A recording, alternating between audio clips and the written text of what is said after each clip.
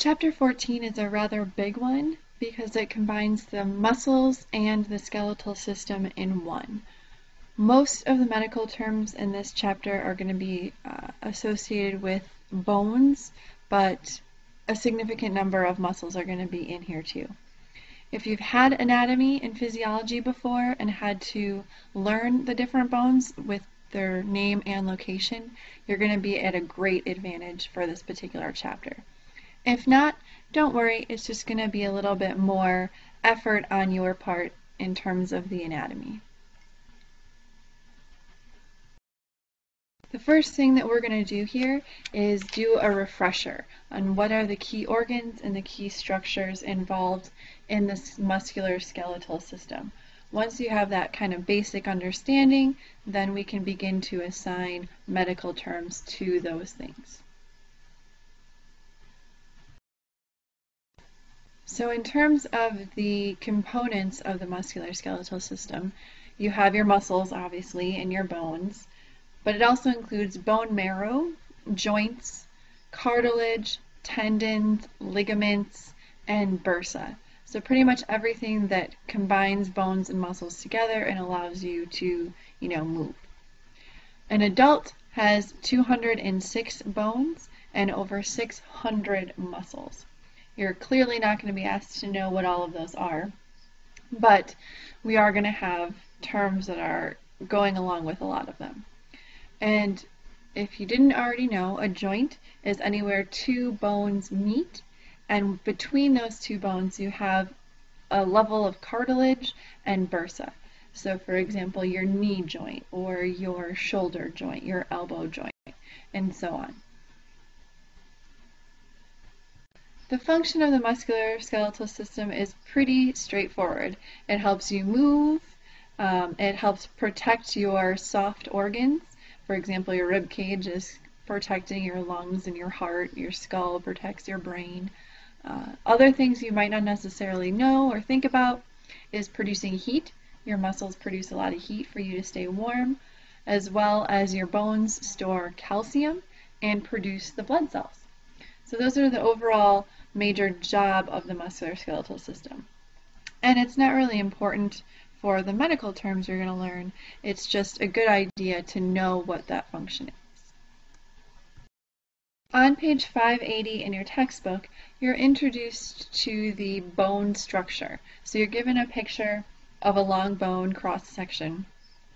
And the reason they're doing this is there are a few medical terms that go along with a few of these different parts. So the periosteum is that outermost layer on the bone. It's kind of the fibrous coating that surrounds the bone. Inside that you have compact bone. That's the dense, hard, outside that you would typically associate with a bone. We also have calcaneus bone, which is the spongy bone, and that's where there's small little, it's called spongy because there's little sponge spaces in between, and it is encased in the compact bone. So usually you see that towards the ends of the bone. You also have an endosteum. And endo, means inner, so that's why it's the inner lining of a hollow cavity of a bone. In terms of location within the bone, you have diaphysis and epiphysis. So the diaphysis is the long shaft or the central part of the bone, whereas epi, means upper or outer, are the ends of the long bone. Inside the hollow cavity of the bone, you have bone marrow, and that sits itself in the cavities of the bones themselves. You actually have two different kinds of marrow. You have red bone marrow, that is kind of in the ends of long bones, and that's where red blood cells are formed. You also have yellow marrow, and that's kind of a fatty material in the center portion of your long bones. This and the next several slides are just going to run through the basic skeletal bones that you're going to be associating with medical terms. The first of which has to do with the jawbone. So you have an upper jawbone where your top teeth are attached, and you have your lower jawbone, and you can see it in the picture here. Your lower jawbone kind of makes an L shape. That's where your bottom teeth and chin are attached. The upper jaw is called maxilla, and lower jaw is called mandible. Another part of the skeletal system that's going to be important for you to know is the vertebral column. So each individual part of the vertebral column is called a vertebrae, or plural would be vertebra. Excuse me, vertebrae is plural, vertebra is singular. And there's a hole in the center of each vertebra, and that is where the spinal cord runs through. So the job of your vertebrae is to protect that spinal cord, as well as support your head and act as a point of attachment for things. And the vertebral column is broken down into a few different sections. So the top, towards your head and neck area, are the cervical vertebrae. There are 7 discs there, and those are called C1 through C7. And that little curve, as seen in the picture, forms the neck. Underneath that, you have the thoracic vertebrae, and there are 12 of them. So they are called T1 through T12. And this is where the ribs attach to the vertebral column. So it's up in the thoracic cavity, which is why they are called the thoracic vertebrae. When you continue down the vertebral column, underneath the thoracic vertebrae, you have lumbar vertebrae. And this is where you get that inward curve for your lower back. Also, this is where the source of most people's back problems are. And there's only 5 of them. They're rather large. They are called L1 through L5. Underneath that, you have a sacrum. So these are fused vertebrae and begin to form kind of in your butt region, I would say. There's a series of 5 vertebrae. And then the last final portion is called the coccyx. It's 4 tiny little vertebrae that are fused together, and that's what we consider our tailbone. So all 4 or 5 sections together act as the vertebral column. Other important bones to know, here we're just giving you the medical term and then what that means in layman's everyday terms. Your clavicle, you have 2 of them. Those are your collarbone, so you should be able to feel them on the front right underneath your neck. They stretch horizontally across. Your shoulder blades are called your scapulas. You have 2 of them, 1 on each side. Your breastbone that runs down the front of your chest is called your sternum. And then in your upper extremities, your arms and hands, you have 2 humeruses or humeri. Those are the upper arm bones. Your lower arm bones, you have a radius and an ulna, 1 on each side. The way that I kind of keep it straight is one of them connects to the elbow, and that's the ulna.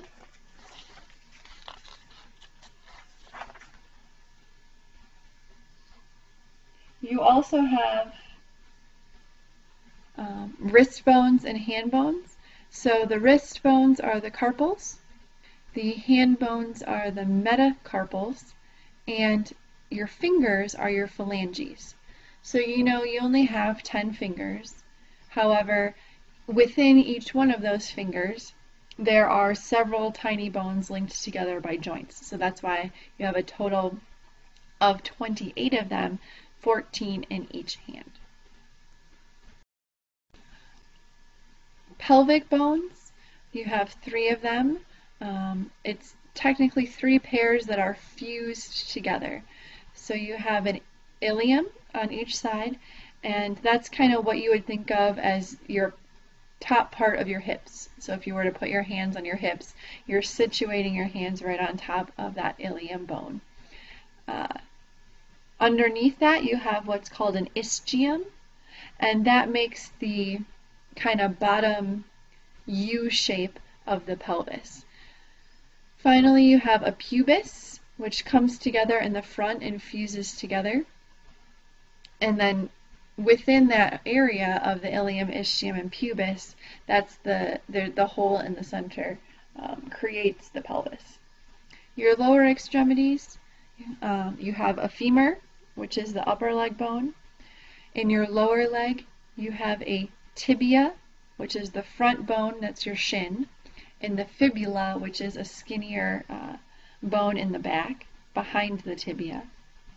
Your knees are called your patellas. And then your ankles, feet, and toes kind of go similarly as your hands did. Instead of carpals, here we have tarsals. And your foot bones are your metatarsals. And then your toes, even though they're smaller, you still have 28 of them, are also called phalanges. All of your fingers and toes go under the same name, phalanges. Now notice in these breakdowns of, skeletal parts, we didn't name each and every part, each and every bone. We just kind of hit the highlights that are going to have medical terms with them later on.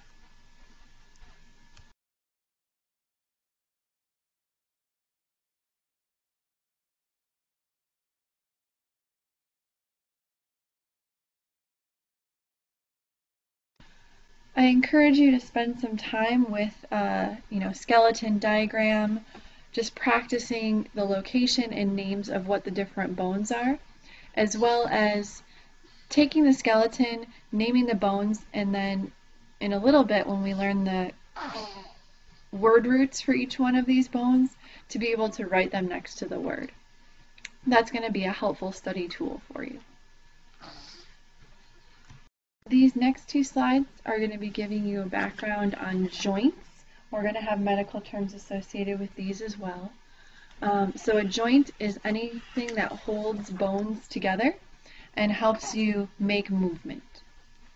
And there are a few different types of joints. Here we have articular cartilage, which is a smooth layer that covers the surface of the joint. You can see it in the bottom right picture here. It kind of just covers the ends of the long bones. We also have something called a meniscus, which is found specifically in the knee. Within each one of your vertebrae, you have what are called intervertebral discs. And then we also have joint cartilage in the pubis as well, called the pubic symphysis, and that is where the two pubic bones come together. Other things you're going to find in the joint: synovia, also known as synovial fluid. And this is a type of fluid that's secreted by a special membrane that sits in between the joints in the joint cavity. And this fluid just helps to act as an extra buffer of padding and lubrication to help the bones or keep them from rubbing against each other. We also have bursa, which is a fluid-filled sac. It's kind of like a little water balloon, if you will, that again allows for easy movement of one joint over the other. We're going to find there's diseases or disorders where that sac wears away or is degraded. You can also have injuries where you pop it. It is like a water balloon. So if for some reason you have some kind of sports injury, for example, you can pop that bursa. And once it's popped, then that's kind of it. We also have ligaments and tendons. They are different. Ligaments connect bone to bone. So it's a band of really tough connective tissue that connects one bone to another. And we're going to see what that looks like a little bit later on. But one example here is in that top picture, the knee. You have a piece of fibrous tissue connecting the patella, which is your kneecap, to the tibia, which is that lower leg bone. A tendon is similar but connects a muscle to bone. Finally, an aponeurosis. It's introduced here, and we're only really going to have one medical term that goes along with it, and that acts as a tendon to attach muscle to bone. So it's just a different type of tissue. It's a specific type of tissue connecting a tendon to a bone. This picture is on 586 of your textbook. I'd again just get familiar with where the different locations are, so that way you have a better understanding of the medical terms when we get to them. We haven't really talked about muscle up until this point, but it is a key component of this chapter. So there is a background in your book that discusses the different types of muscle, one of which is skeletal muscle, and that's shown here. It's the striated or kind of striped muscle, and its job is to help make movement possible. Because it's skeletal, it connects your bones by tendons to the muscles. And this is how we get muscles working in opposition to help move your body, like your bicep and your tricep, for example. And these are voluntary because we do control our own body movements. The second type of muscle tissue is the smooth muscle, and it's called smooth because it doesn't have those striations or stripes. And this particular type of muscle is in the internal organs. So it kind of acts as the lining throughout your blood vessels and your digestive tract. And these are involuntary because you really have no conscious control over them. The last muscle category is cardiac muscle. And it's called that because it forms most of the walls of your heart. And again, this one is also involuntary because you don't really control the contractions of your heartbeat. The last thing we need to review before we actually get to the medical terms is body movement. So here you can see how bones and muscles work together to produce various movements. And you will be responsible for knowing what these different movements are. So the first of which in this picture is flexion and extension. So these are opposites. Flexion is whenever you bend a limb or decrease the angle between a bone and a joint. So for example, bending your leg or bending at the knee decreases that angle. The opposite is extension, and that's where you straighten the position or increase the angle. The next pair is pronation and supination. Supination is where the palm is up, for example, in the anatomical position we've learned about. If the palm is down, that is pronation. On the right, we have abduction and adduction. Abduction is away from the body or away from the midline of the body, and adduction is toward the midline of the body. So I always think, adduction, you're adding it back to your body. On the bottom, we have eversion and inversion, and this has to do with how you bend, for example, your ankle or your foot. So inversion means you're turning it inward. Eversion means you're turning it outward. And the last is just rotation. So for example, if you move your head from one side to the other, that would be rotation. So now we've finally, after an extensive review, are ready to look at the combining forms of the musculoskeletal system and joints. You'll notice there are a ton of terms on this slide. However, if you know the anatomy already, you know what the bones are and what they correspond to, you're at a great advantage here. Most of them follow with what the bone is named. So for example, carpo is for your carpals. Clavicle is for your clavicle, and so on for most of these. One you might not be familiar with, costo. Costo is your ribs. So if you're talking about a rib issue, note that femoral or femoro, depending on how you pronounce it, has an O. Normally femur is spelled F-E-M-U-R, but when we put it in a combining form, you use O. Other ones that are a little tricky, lumbo means the lumbar region of your spine. So it's not a particular vertebrae, it's pinpointing that section. Your pelvis can be either pelvi with an I or pelvo with an O. Again, you can use them interchangeably. Notice how your vertebrae or your spine vertebral column, there are three choices here: rachio, spondylo, and it should be vertebro. There's a typo there. Vertebro would be the easiest one for you to memorize. However, spondylo is used quite often in medical practice. Not to be confused with radio that goes with your radius. Otherwise, all of the other ones that I didn't mention are fairly straightforward with the bone that they correspond to. The exercise that I'm recommending here is going to be really good review.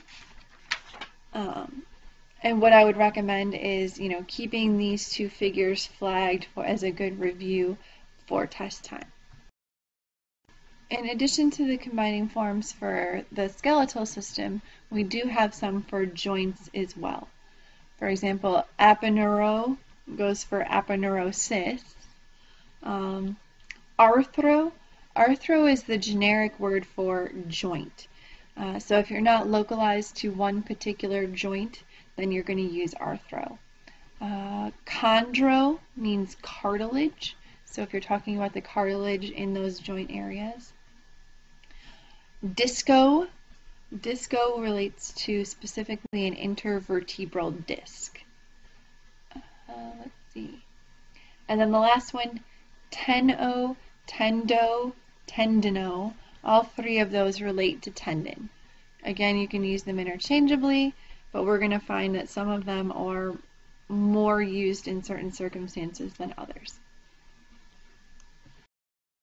This is another diagram that I would keep handy when you are reviewing for the test on this particular section. The last set of combining forms is associated with the muscles and other parts of the body. So the first one, ankylo, you'd think would go to your ankle. However, it means stiff or bent. So if you think about your joints stiffening over time. Kinesio is movement or motion. For example, kinesiology is the study of movement. Kypho is a hump. So, for example, there's the condition of, being a hunchback. We're going to use kypho. Lamino has to do with your lamina, which is a thin, flat layer. Lordo means bent forward. In this case, kind of goes along with kypho. It's kind of a lesser degree or lesser extreme version of kypho. Myo is muscle. We learned that one before. We also have myoso, meaning muscle as well. Myelo, with an E in there, means bone marrow. So when we're talking about that inner bone marrow of the bone, we use myelo. Osteo is the generic version of bone. And petro means stone. So we're going to have a few instances where bone begins to turn to stone. And then scolio. Scolio means curved or crooked. For example, scoliosis. Now, here I want you to note that scoliosis or scolio has to do with the spine curving, right or left if you're looking straight at someone's back. Whereas lordo and kypho have to do with the concavity of the spine, not necessarily its curving outward to the side. There are a few prefixes and suffixes in this chapter. Inter means between. So we've seen intra before, meaning within. Here we have inter, meaning between. Supra, as you can imagine, like super or superior, means above. Sim and sin means together or joined. In terms of the suffixes, we have asthenia is the first one, and that means weakness. So, for example, a certain type of muscle weakness would have asthenia as a suffix. Break has 3 suffixes you can use: clasia, clasis, or clast. All of them mean break, and usually this is going to be associated with bones. Desis means a surgical fixation or fusion. For example, many people with back problems might need to have 2 vertebrae fused together. That's when you would use desis as a suffix. Physis means growth. Your bones grow from the ends, so we call that epiphysis. We'll see it also in a few other terms. And the last one, schisis, means split or fissure. So if something splits open, for example, we're going to see that one. I know we've had a lot of terms, and this is a doozy of a chapter. It's one of the biggest in the book. But once you begin to put them together, we're going to be able to make a lot of the words in the rest of this chapter, so it won't seem so difficult. So we finally arrived at the diseases and disorders. So first we're going to put together all of the word roots, prefixes, and suffixes that were introduced into this chapter, and then we'll eventually move on to all the diseases and disorders that are not built from word parts. Here is the first part of the list. Notice how a lot of the suffixes are ones that have been introduced in previous chapters. For example, osis is abnormal condition, and itis, if you remember, is inflammation. Malacia is a softening of. Let's see. One that is in this chapter but hasn't been mentioned before, and you might want to make a special note of it, is in algia, A-L-G-I-A, in the word fibromyalgia. Algia means pain. So in this case, it's been introduced in another chapter. So fibromyalgia would be pain of the fiber muscles. Let's see. All the other ones we've seen before or are in this chapter. So when you put it together with the word roots that we've learned, you should be able to form what the word means. One example is cranioschisis. So schisis, if you remember, means fissure, and then cranio means cranium.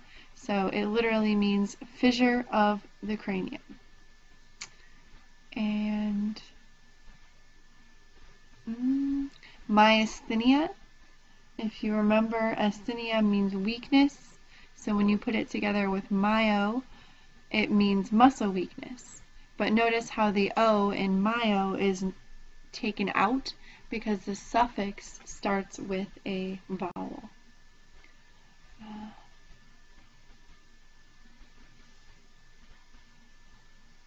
Kyphosis, as I mentioned before, kypho is where you have that hunchback. So kyphosis literally translates to an abnormal condition of a hump, which is why we just call it a hunchback. Osteoarthritis is the last word on this list. It's abbreviated OA, and when you put those 2 word roots together, it means inflammation of both areas, both the bone and the joint. Here's a picture example of a few different knee joint conditions. These are on your book, page 602. The top left is a normal, happy, healthy joint. If you look at B, B is an example of osteoarthritis. So there is inflammation in both the bone and the joint, and you can see how there is some cysts occurring, so you're getting some fluid-filled sacs. The space between the bones is diminished, and that's when you're going to start to get bone grinding on bone. The last picture in C is rheumatoid arthritis, so inflammation of the joints, and you can see the inflamed tissue surrounding the joint area and how it's created certain bone wasting away. There's an open space that shouldn't be as open, and you'll still have that bone grinding on bone. This is the second half of the list for words built from word parts. Looking at this list, one suffix that we have not seen before that is introduced in this list is penia, P-E-N-I-A, in the word osteopenia. And penia means a reduction in number. So osteopenia would be the reduction in number of, or I guess reduction in the amount of bone mass. And you'll see it again later in sarcopenia, which is reduction in the amount of connective tissue. Another suffix you might not have seen before, or actually you've seen all of these. Putting it together with multiple root roots, we have a few of them. For example, polymyositis would be inflammation of many bones. Rhabdomyolysis. Lysis is one you have not seen before. Lysis means a dissolution or a breaking apart of. That's another one you're going to want to make a special note of. Because we're not going in the order of the textbook, there's a few that you need to be taught along the way. Otherwise, you should know what all of these parts mean and should be able to now put them together in exercise 20 to create the words that mean the given definition.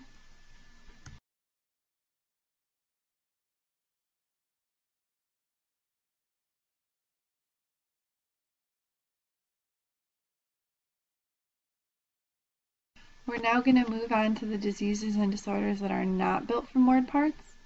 The first one is ankylosing spondylitis.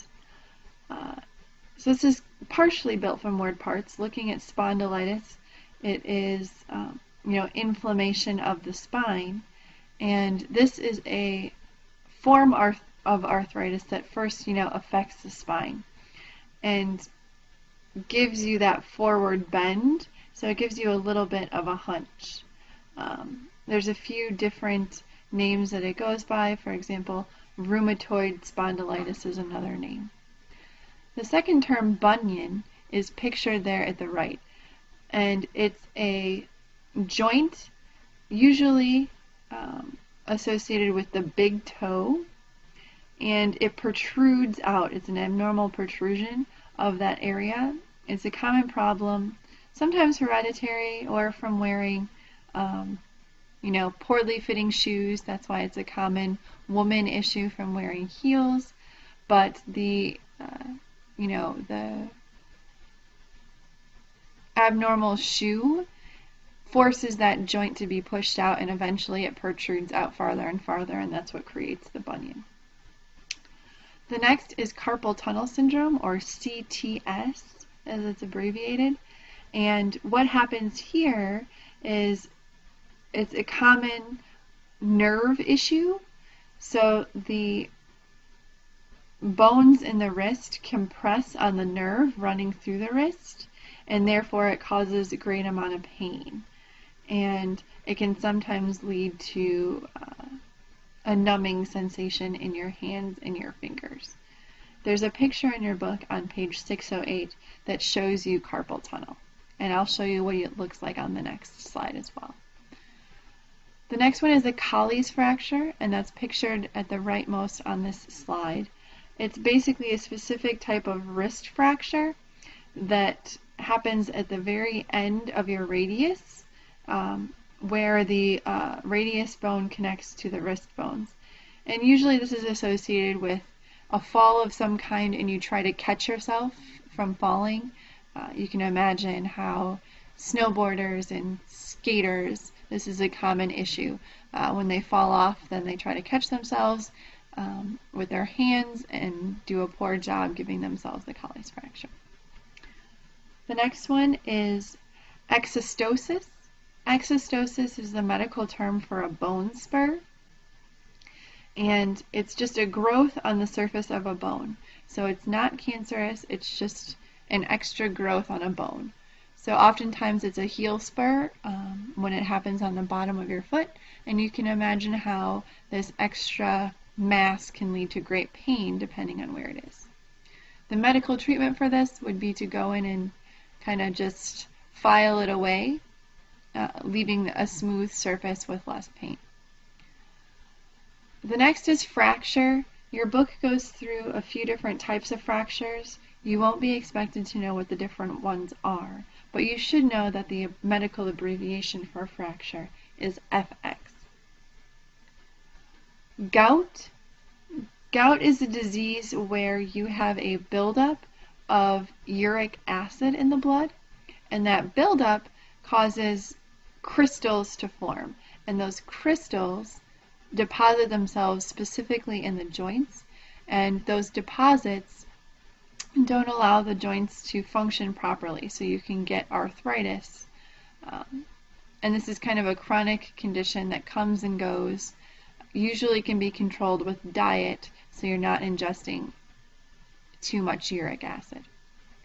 The last one on this list is a herniated disc. This is also called a slipped disc or a ruptured disc, a few other names as well. But basically what it means is those cartilage discs in between your vertebrae, one gets pushed out of its normal location. So it's going to protrude out, and when it does this, it puts extra pressure on the spinal cord, and that's what causes the nerve pain associated with a herniated disc. Here's an example of what carpal tunnel looks like. So you have a median nerve that runs down vertically into the hand and then branches off into your fingers, and that nerve is topped off with specific tendon tissue or flexors, and when you get carpal tunnel, those flexors get tighter and tighter and tighter, and they put pressure on the median nerve, and that's why we get the hand pain. So surgically they have to kind of go in and open that up to relieve the pressure. Continuing on with the terms that are not built from word parts, we have Lyme disease. Lyme disease is a bacterial infection that's usually carried by deer ticks. It's a common issue here in the Midwest, and it causes your body's immune system to react. You might get a rash, a fever, joint pain. The joint pain associated with it is kind of why it's lumped into this chapter. Many of the symptoms of this disease resemble musculoskeletal diseases. Muscular dystrophy, abbreviated MD, is a hereditary condition where the muscles begin to degenerate. So they begin to break down and they begin to weaken. So once they weaken to a point, you're kind of unable to move that limb or that arm, leg, and confined to a wheelchair. The next is myasthenia gravis, and this is also muscle weakness, but it's a different reason. Here you have defective transmission of impulses from the nerve to the muscle. So it's not that the muscles are breaking down, It's the communication system between your nervous system and the muscles.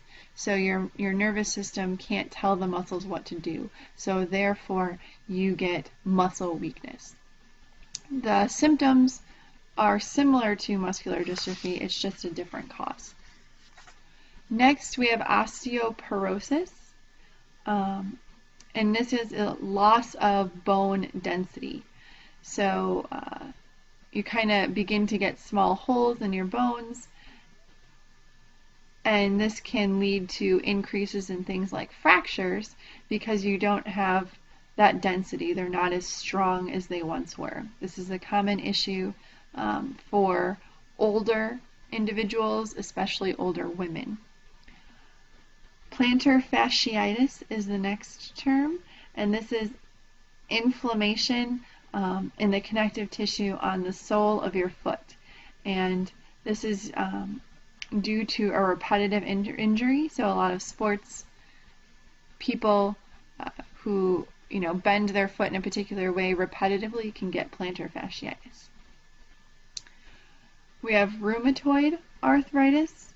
Rheumatoid is a chronic issue, again autoimmune in this case, and the autoimmune inflammation results in that arthritis symptom, that inflammation of the joints. The next two terms kind of go together, spinal stenosis and spondylothiasis. Spondylostenosis, the word stenosis means narrowing. So in this case, you have a narrowing of the spinal canal, and I'll show you a picture momentarily. But the spinal cord has a certain, hole to run through in the spinal cord, and in spinal stenosis, that hole narrows, so you can pinch on the spinal cord.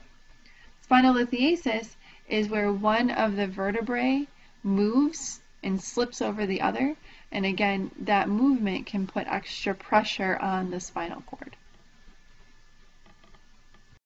So here's an example of those last two conditions. They're in your book on page 611. The left one is spondylothiasis. You can see here how the one disc has kind of slipped over the other, and you're putting that extra pressure on the spinal cord. And on the right, that hole in the center where the spinal cord would normally run through, you can see has been narrowed in that medical condition. This is just a reference table for you to tie the medical term that we've learned in this chapter with the common everyday word that we talk about. So for example, kyphosis we know as a hunchback or a humpback. And exostosis is known as a spur, and a herniated disc is known as all of those different things. We're now going to move to the surgical terms in this chapter. This is good because there are only terms that are built from word parts and none relating to surgical terms that are not built from word parts.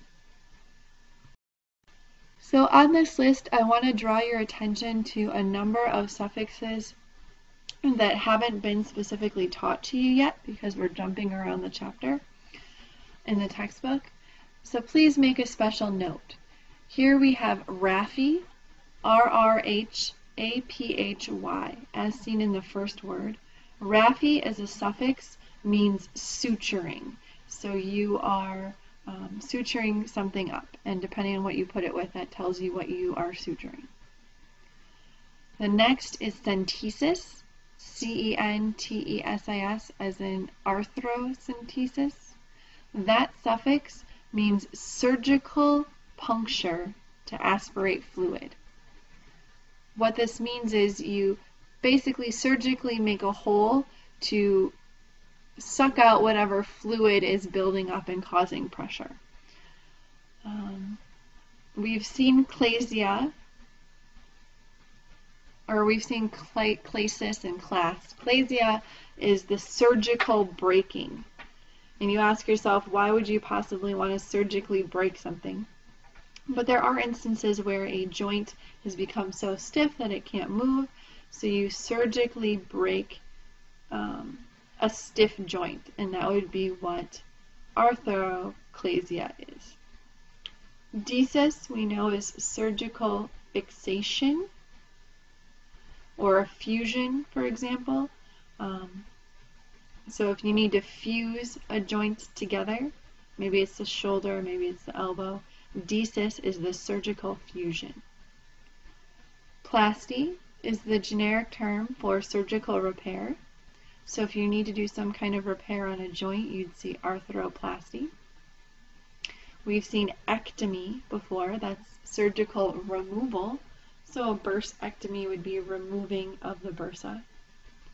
On the right side, you'll notice in bold is tomy, or Tommy, depending on how you pronounce it. And that is a surgical incision.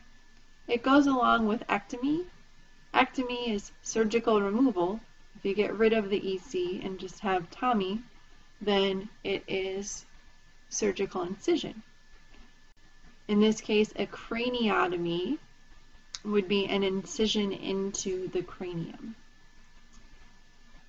Now that you know all of those suffixes, you just put them together with the word roots that we've learned, and you can mix and match and make all of the different surgical procedures. Here's the second half of the list of surgical terms, and these lists are rather long, but I want to encourage you to not spend too much time learning each and every individual term that's built from word parts. I would suggest spend most of your time learning what the different word parts are, and once you know them, you can quickly combine them in any way that you need or break down these words into their definition. You won't be able to do that unless you know what each part means. And many of these are going to be used over and over and over again in combination to make many different words. So it's easier on yourself to devote your time to studying those word parts, not memorizing each one of these diseases or surgical terms by sight.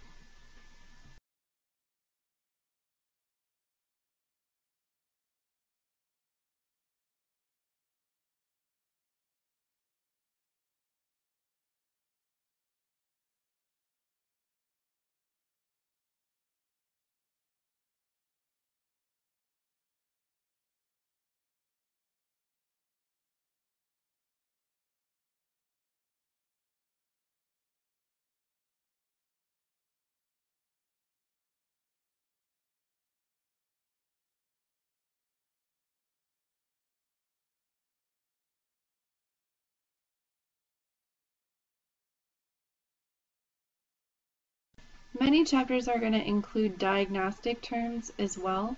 In this case, there's only a few of them. And diagnostic terms have to do usually with imaging, diagnosing the problem at hand, figuring out what the issue is. It also includes, endoscopic procedures, all types of viewing, imaging, lab tests, that kind of thing.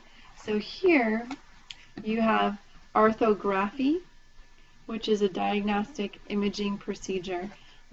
Graphy means image.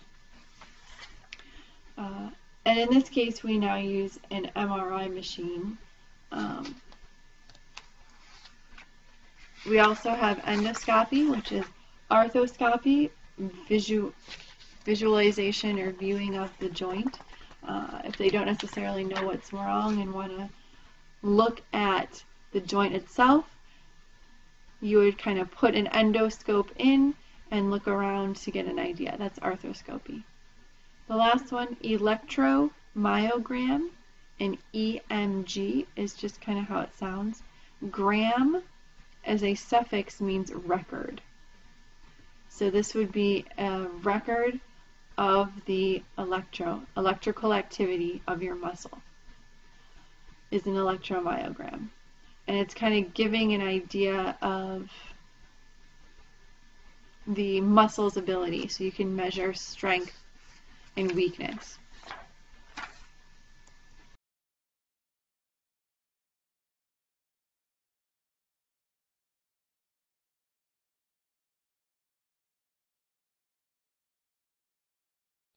We are now moving on to complementary terms. We're first going to look at ones built from word parts, and there are going to be several that are not built from word parts. There are a ton of complementary terms in this chapter, mostly in reference to pertaining to different bones. And so the first part is to remember what all the different suffixes are for pertaining to. We have AL, AR, other IC. Those three are all used on this page, and they all mean pertaining to, and then whatever bone they happen to be talking about. They could use multiple word roots and talk about more than one area. So, for example, if I say iliofemoral, that would mean pertaining to the ilium and the femur. If we remember the suffix for the first word here, in arthralgia, algia means pain. So arthalgia would be pain in the joint. Trophy, I don't remember if we've seen that one before or not. Trophy is development, and the prefix a means without. So atrophy would be without development. And really what that means is if you have muscle atrophy, that it's not developing, it's wasting away. Bradykinesia. Brady as a prefix means slow. Make a special note of that one because it's specifically talked about in a chapter we haven't covered yet. So slow movement. Let's see, what other ones might you have trouble with? So if bradykinesia means slow movement, dyskinesia means abnormal or painful movement. Atrophy would be without development. Dystrophy is abnormal or painful development. So think of muscular dystrophy.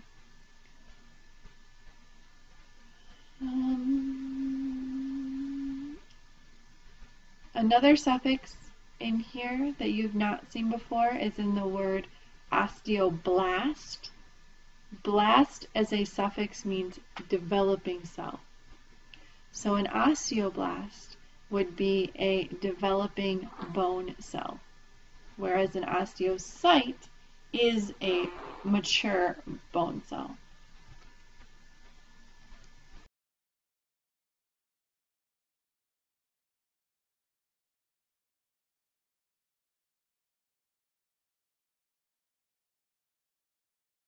Here's the remainder of the list from word parts. There is nothing on this list that hasn't been introduced to you already. It's just putting them together in new ways. Remember again all of the suffixes meaning pertaining to. You have AL, IC, AR, and more. Now there's a commonly used medical one as you're seeing on these slides, but when you have to build these words, if you use one instead of the other that means pertaining to, that's okay. It would be considered equally correct.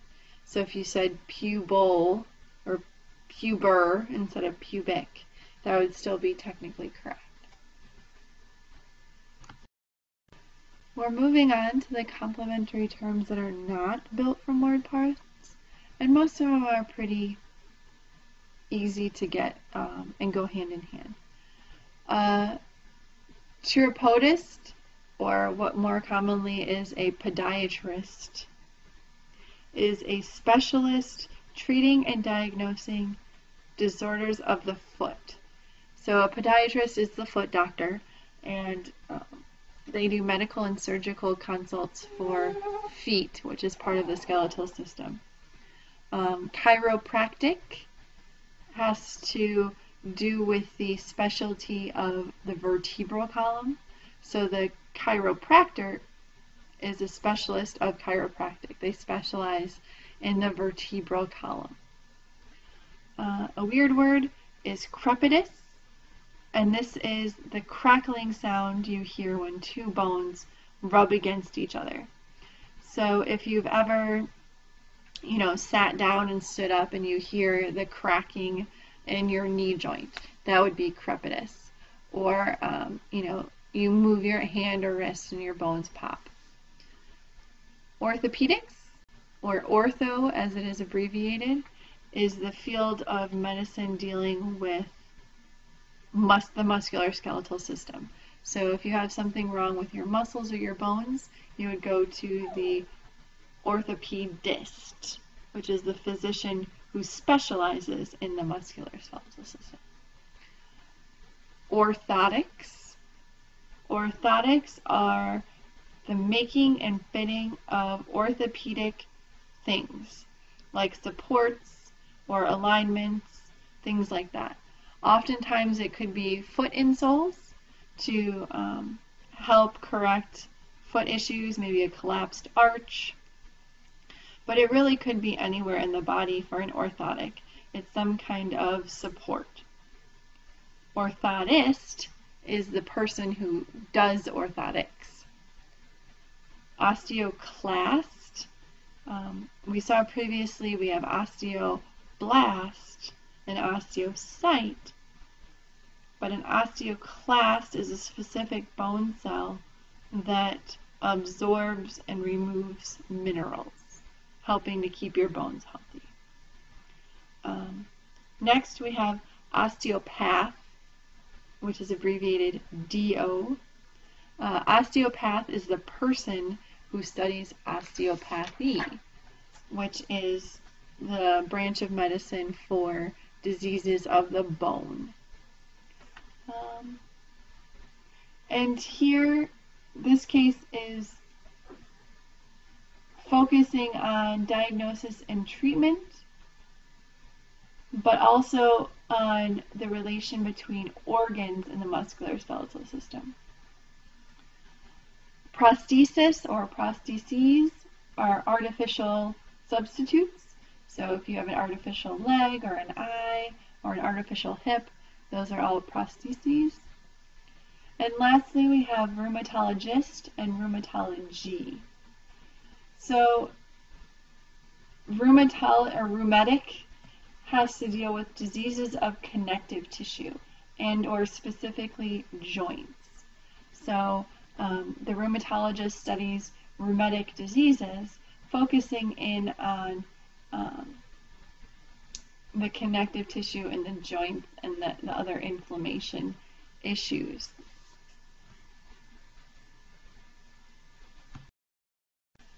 Rounding out the chapter, we have our list of abbreviations.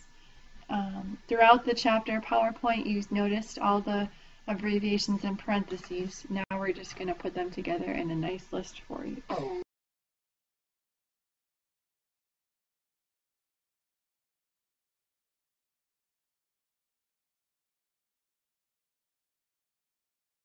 Now that you've made it through the whole chapter, once you start feeling comfortable with all these terms and worked on the exercises throughout the chapter, try exercise 43 through 45 to get a better idea of what you might see when all the words in the chapter are mixed together. And the next two slides give you an example on exercise 45 where you read aloud and see those medical terms in use.